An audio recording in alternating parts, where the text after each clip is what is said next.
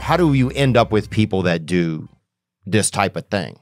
How do you end up with these, childhood shooters? How do you end up with people that go into a school and do this? And I think a lot of it is, to me, a lot of it is a societal thing. And I'm not going to, everybody has their views. I'm not challenging your view here.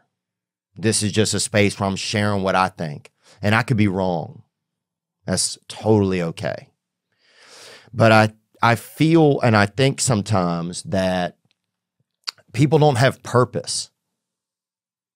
You have a country where, it used to feel like if you worked at I'm going to go off on some different thoughts here. So if you worked at like a business, then you had a lot of middle class businesses. You had a lot of smaller businesses. And if you worked there, then if the company did well, you did well.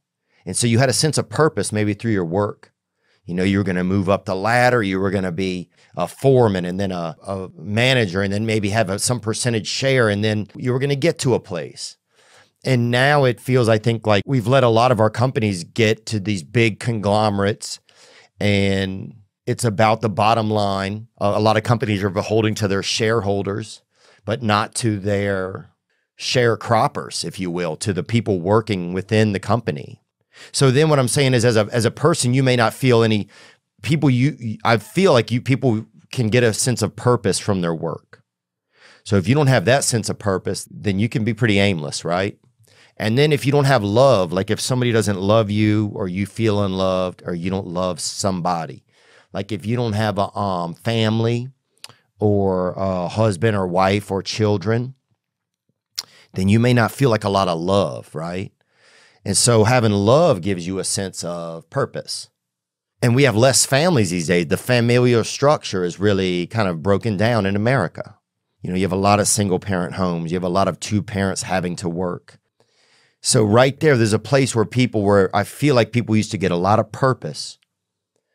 And now there's people that aren't getting purpose from their work, and there's people that aren't getting purpose from their heart being fulfilled by someone else or them being the piece that fills someone else's heart. So right there, man, you have people who don't have a lot of purpose. And then there used to be a sense of America. We are this country. We are these people. We are united. We care about our neighbor. But a lot of that has gone by the wayside. Our political leaders have sold us out to the highest bidder. It doesn't feel anymore like your politicians or your leaders have your best interest. It doesn't feel that way. And I'm not crying here. I'm trying to see how do we get to somebody that does something like that. That's what I've been thinking about. Like, how do you get there? How do you get to somebody that does a shooting of a school? Because you got to get there somehow. And it keeps happening.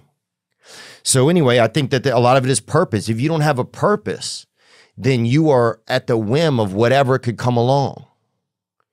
You're at the whim of whatever influence you get or whatever ideology that you can attach onto. And so no job, no love, no real sense of honor or connection to your country.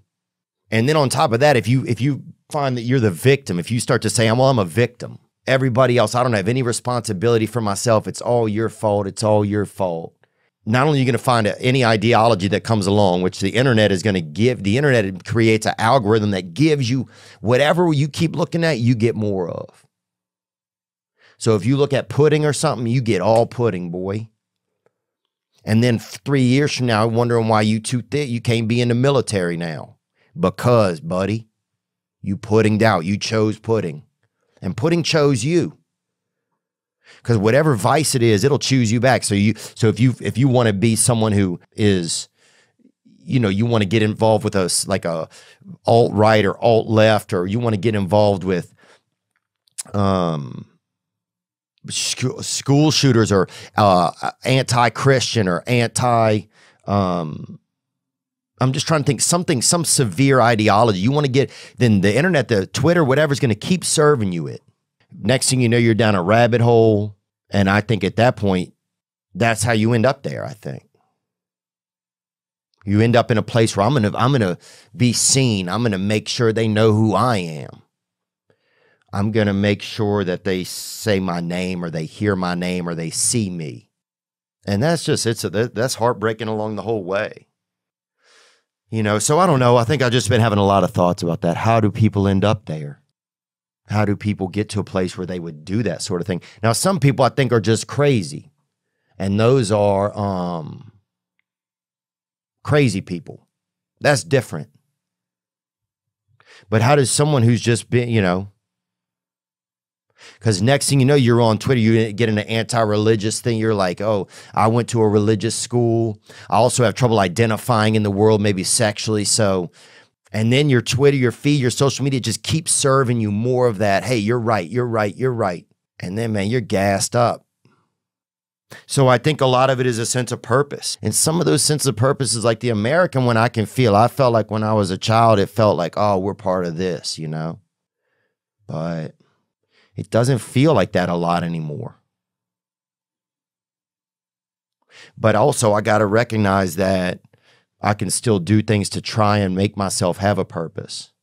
And you find purpose. And, I'm fortunate that people love me, my family, that I have a job. I have this podcast to come to. I have some sense of purpose for myself.